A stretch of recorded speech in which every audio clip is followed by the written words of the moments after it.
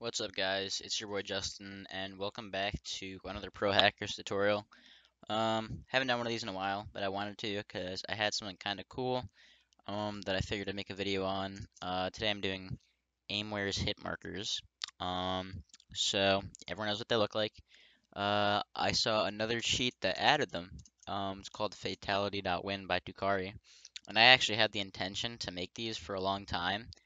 Um, but I guess they're a little harder than you'd initially think.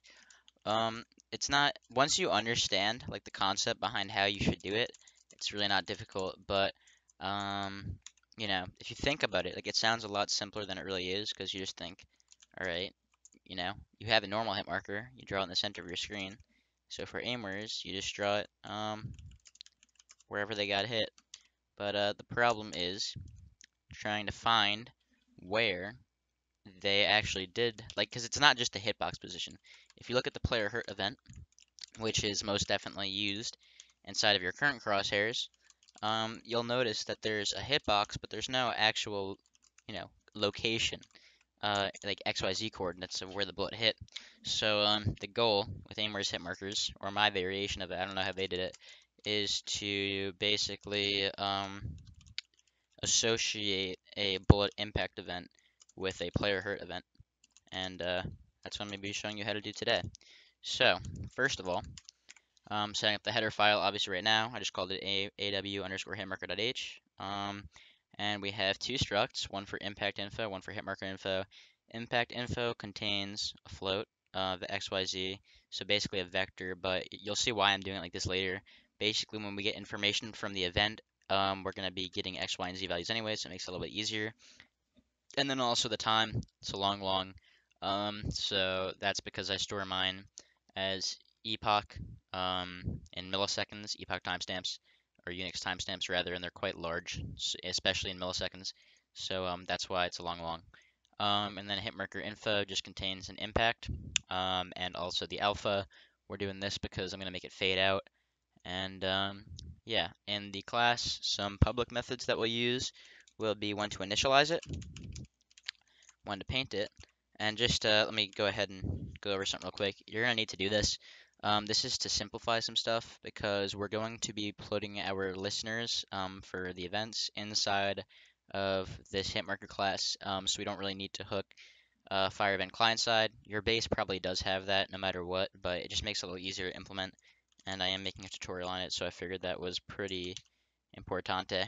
Okay, so one sec, BGL spamming me, but I'm trying to make this video, so I'm just going to ignore him, unfortunately. So when you're implementing iGame Event Listener 2, there are some required functions. Those are fire game event, which accepts an event, and that is overridden, obviously. And then you're also going to have get event debug ID, which returns an integer. We're going to be returning a hard-coded value for that. Why did I write it like this? I'm a fucking moron. Alright, and then we're going to have um, two event handlers for the things we're going to be calling, just to neaten things up a little bit. So I'm going to have a player hurt event, and also, oops, a bullet impact event. Um, and then we're going to have another function called, I call it get player. Usually when you're working with events, these aren't required, but I just have this. What it does is it accepts a user ID, from the raw information that you get in the event, and from that user ID, it uses the engine interface to get the index of the entity in the entity list, and then gets the base entity for the player from there. So it just makes it a little bit easier, a little bit less sloppy when you're actually writing it. And then we're going to have two vectors for impact info. We're going to call that impact. And also for hit marker info, and we'll call that hit markers. Okay, so by the way, singletons are bad, so do it like this instead. 0x41 is gonna get mad at me if he watches this video, but don't worry about it. Let's go ahead and create a C++ file for this. Why am I writing that? Okay, aw underscore hitmarker, and pragma once. Alright, perfect. So go ahead and create an instance of our hitmarker class. Boom.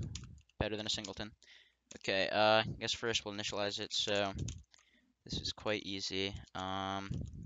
Basically what you're doing here is adding listeners for the events that we're going to need to handle. So the only ones we're going to need here are,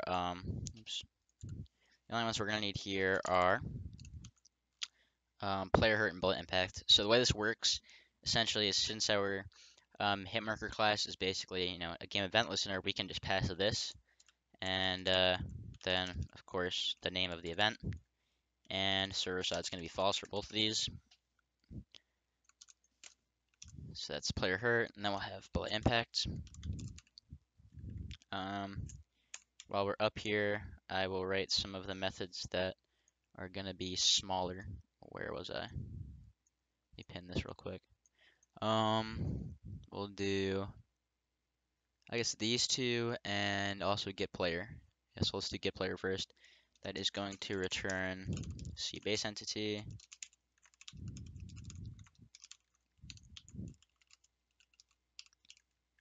And like I said earlier, you can get the index of the player by using the engine interface. And it would be get player for user ID. Pass that in. And then use the entity list interface, my bad, to get a player from that index. And you're good to go. Next up, we're going to do the two functions that are actually required to implement game event listener, which are these two. That's why they're both override. This one, like I said, we're going to return a hard-coded value, so we can just do that real quick.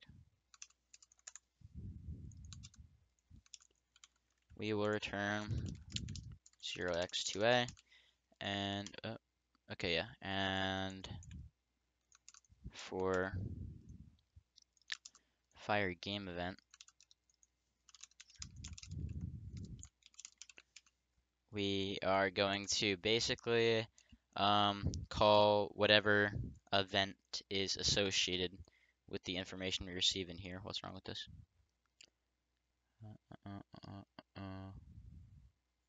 Oh, whoopsie.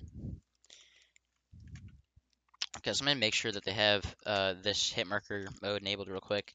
In penguware, you can select if you want to have the default hit markers that you'd usually see in like every other cheat, or if you want to have aimwares on it. I call them hit position hit markers, but this video is going to be called like skew hit markers because that's what everyone will recognize them as. And then we're just going to make sure that we have our event and that we have local player. Otherwise, we can return. And then down here, let's go ahead and actually just make these two functions that we're going to be calling, which would be player hurt and bullet impact, and both of those will just get past the actual event.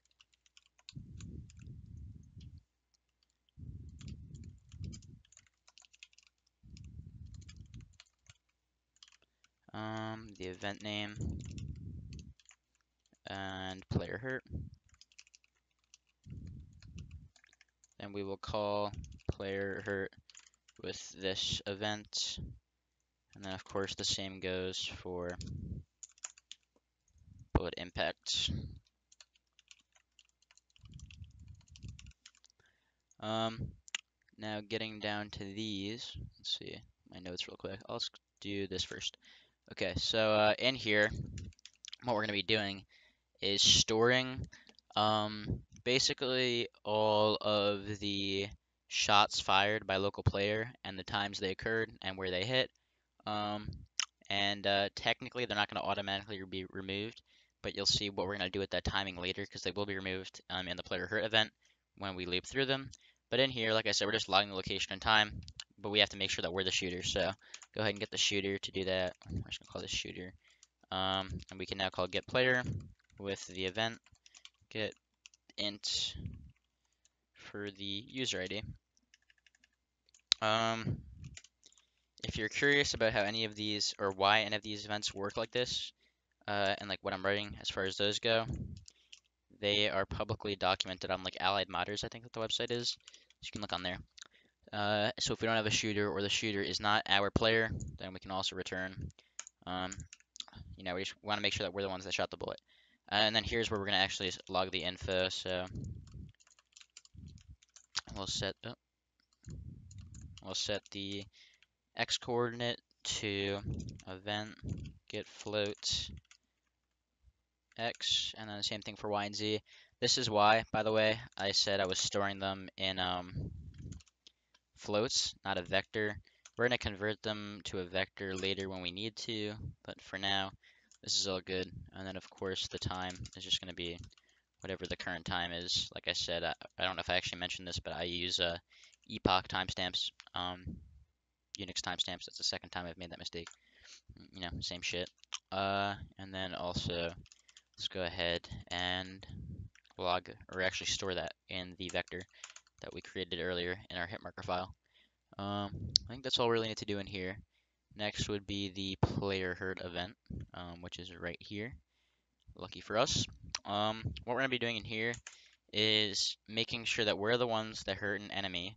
And if we are, we're going to be looping through all of the bullet impacts that have occurred within the past 25 milliseconds. I'll explain that as I get there, but I'm just going to get started on actually writing it. So we're going to store the attacker, which is, hopefully going to be us.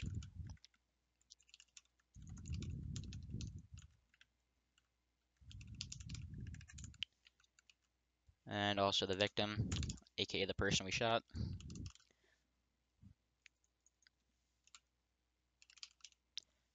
And that's all I really need. If you want, like in penguware, there's an option where you can make the color of the hit marker health based. You could obviously log the damage and do that if you'd like to, but certainly not required, and I'm not going to cover that in this tutorial. If we don't have the attacker, or we don't have the victim, or the attacker is not our player, then we can return since we don't need to worry about it. And otherwise, we are going to go ahead and iterate through the bullet impacts that are recent and find whichever one's best for this specific player hurt event. So the way I did this was I looped through them and I basically compared the distance of each one to the distance of the enemy at the time that we hurt them. So first we're going to get the enemy's position. So the victim, get origin. And we're going to set some stuff up. So I'm going to call this best impact and also the best impact distance. And also the current time. Oops.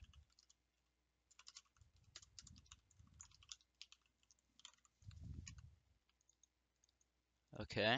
And then we're just going to loop through them. So I'm going to create an iterator here.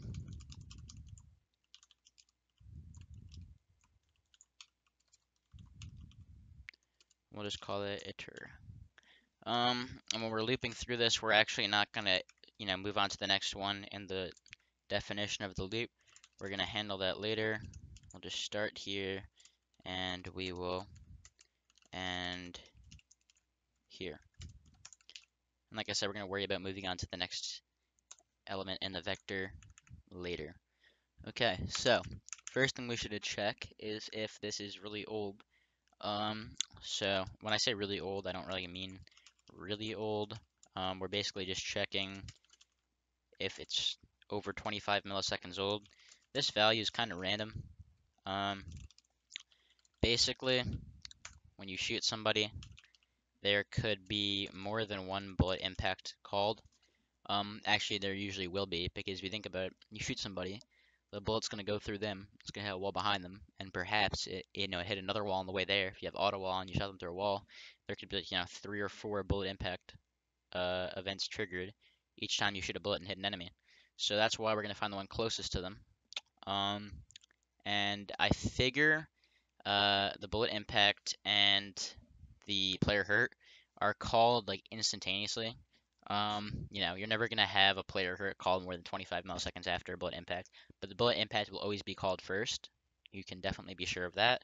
As far as 25 milliseconds go, I just figure you're not gonna hit a person twice within 25 milliseconds. It's somewhat unrealistic. So that is why I picked that value. But it's probably gonna be more like a millisecond or two, or maybe not even a change at all. Next up, we're gonna get the position of the impact. So we have the X, Y, and Z that we stored. And then we're gonna get the current distance. So the position and the distance from the enemy position. And if the current distance is less than the best impact distance, or the best impact distance is equal to -1, which is the default value, basically meaning that we haven't found one yet, we're just going to set the best impact distance to distance, and the best impact to iter. Actually, you're going to want to dereference that because this is an impact info, and an iterator works pretty much the same way as a pointer to impact info. And that's all good, and then just make sure that you move on to the next one down here. Okay, so that's perfect. And then if the best impact distance is still -1, that means somehow we couldn't associate any of these impacts with the the player hurt event. So that means that none of them were called within the past 25 milliseconds, which doesn't really make sense, but it's just kind of there as a little safety precaution. And then down here, you're going to want to go ahead and log that a hit marker should be placed in that position. So hit marker info, call it info again, and the impact will be the best impact. And then the only other thing we have is alpha, right? Yeah. Set that to 255 so we can fade out later. And then we'll go ahead and say hit markers dot push back info. Okay, so that's all done. What else do we need? We just need the paint event now, right? Yep. So we'll go ahead and put that. I'm just gonna put that up here. It's gonna be somewhat long, but certainly not too complicated. Okay, so in the paint event, first of all, we're just gonna go ahead and actually, you know what? Did I ever initialize this? Let's go ahead and do that now. We're gonna go ahead and include the, what did I call them? aimware hitmarker.h, and then wherever you initialize your cheat, to right here, call initialize there. And where else can we're gonna be calling stuff? Oh, in here too.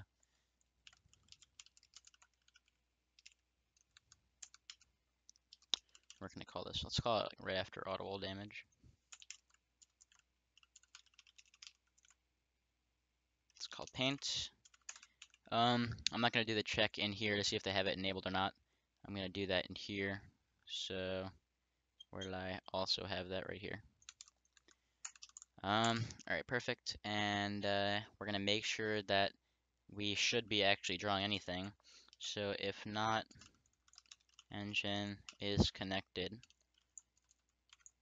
or we're not in game.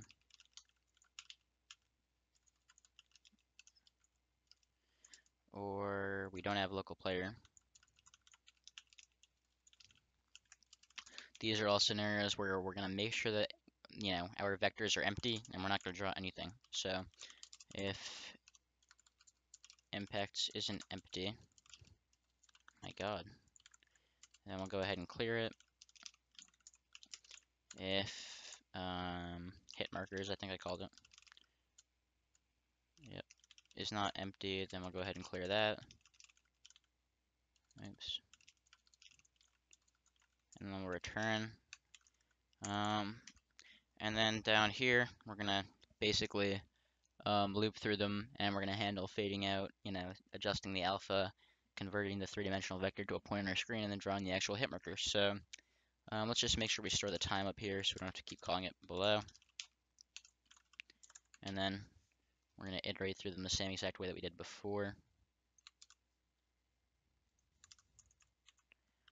So let's go ahead and check if it should be expired, and after it expires, it's gonna start fading out.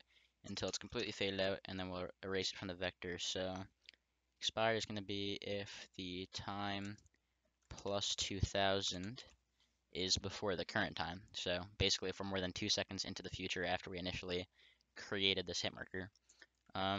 Then right here, I'm gonna have what I call it alpha interval.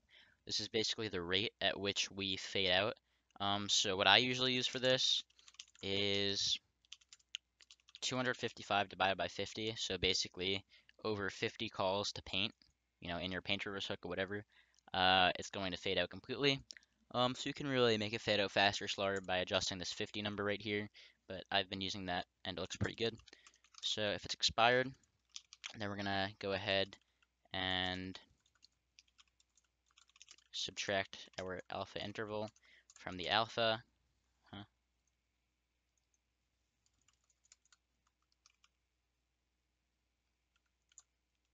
Oh, what am I doing? Oh, silly mistake here. This should be hit marker info, and we should be doing hit markers. That was a doozy. This is going to be hit marker impact.time, and then this is going to be iter alpha. Just a little bit more sense there. Okay, if it's expired and our alpha is less than or equal to 0, that means that basically it's over 2 seconds old and we completely faded out already. Then we're going to go ahead and erase it. So iter equals hitmarkers dot erase iter and continue. And that should handle doing all the calculations for fading out. We're going to handle setting the color in the alpha later. But until then, we're going to go ahead and get the position of the impact on the map. So vector, and then we'll get our impact.x, y, and z. And also we'll just specify pos 2D right here because we're going to use that right now. If we are not able to world to screen pos 3D to pos 2D, we're going to go ahead and move on and continue. When I was initially writing this, I didn't include this line right here. I just pressed continue, or I just called continue. But since you're not actually moving on up here, if you don't do this, if this ever occurs where you can't convert the three-dimensional point to a two-dimensional point on your screen, it's just going to keep, it's not going to ever move on, so it's just going to keep checking this, and it's going to freeze. It's not going to crash, so you can't really debug. It took me like an hour to find out why that was a problem when I was first writing this. It was like a major brain fart, and it bothered me a lot. So, hopefully you don't have to go through the trauma that I've gone through. We're just going to make this white. And then to actually make it fade out, make sure that you set the alpha to the alpha that we've established previously. And then, just draw a hit marker basically. So I always let my user set a line size. That's in my menu, hitmarker.size. And then obviously I'm going to go ahead and use the surface interface to set the color. What am I doing? Cool. C. Alright, and then draw 4 lines. So, I'm assuming that you probably already have code for drawing a hit marker somewhere in your sheet. But the way that I always do this is the two-dimensional position dot x minus line size 2d dot y, oops, minus line size, and then like a way to think about it is like you have to kind of cover all of the possibilities. So like minus minus minus minus minus minus plus plus minus plus minus plus and then like plus plus plus plus. You know what I'm saying? Because you want to draw like a line like this and then that and then that and then that. So it's really not rocket science, but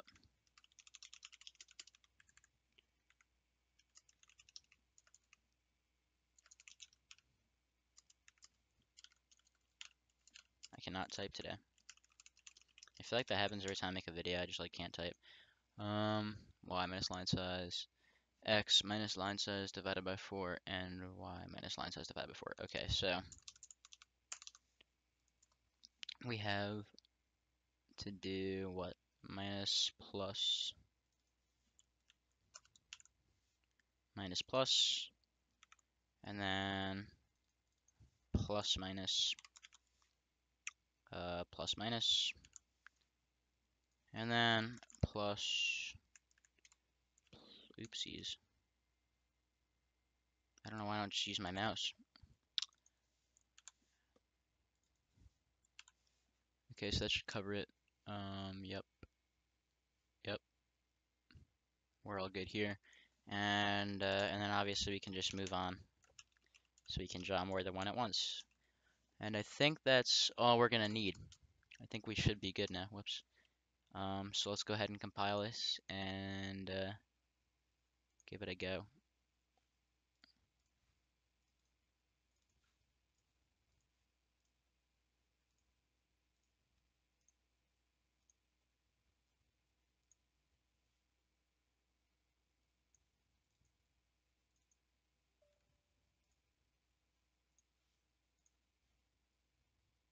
Yikes.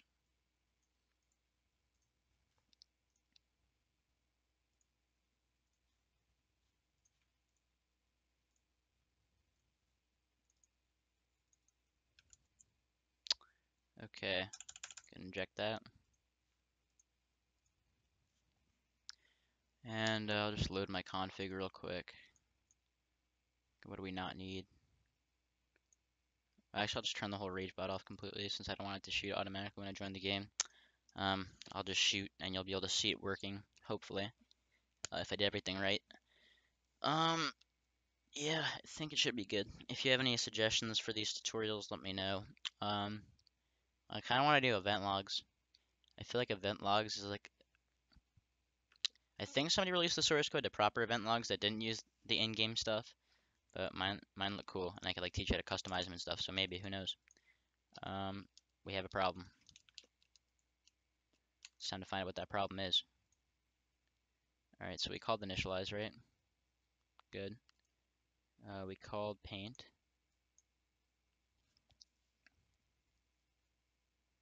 It's problematic, isn't it?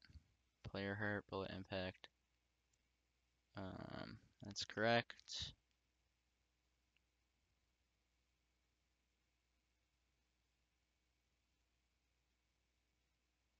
It's a bit strange, isn't it?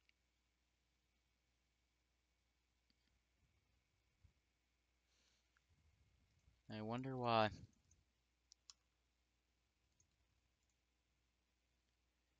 It should be all good, right? Do my normal hit markers work? My normal hit markers work fine.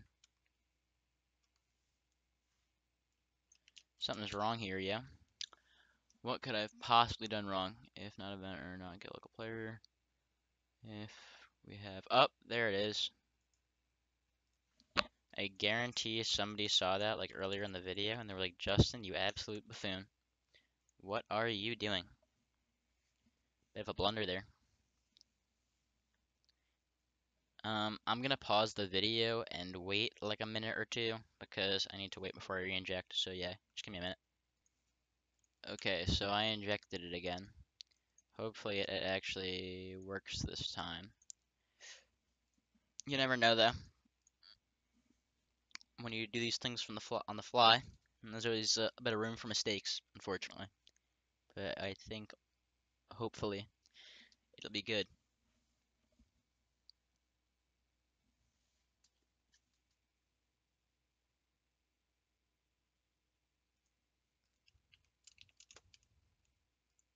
Okay, good. So we notice that it fades out. You can see it's like identical to aimware's hit marker. You hit somebody, it draws exactly where you hit them. Like I don't know if I talked about this. The problem was that you can't actually use the hitbox position from the um, player hurt event because if you look at aimwares, it doesn't just draw at the location of the hitbox. That'll be like here or here. It'll be in like set positions. It draws it like exactly where you hit them, and it doesn't follow the player. It's like where it actually hit them. So if I make these guys move around,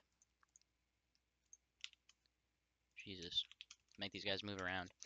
If I hit that kid right there, you see how it draws it like where I hit them.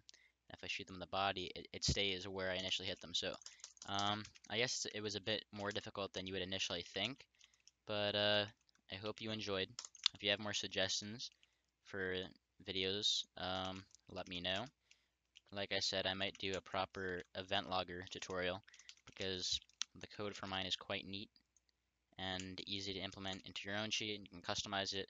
There's a lot of room for that type of stuff, so who knows, maybe I'll do a video on that. But if you liked it, make sure you leave a like, make sure you subscribe for more stuff like this. And yeah, peace.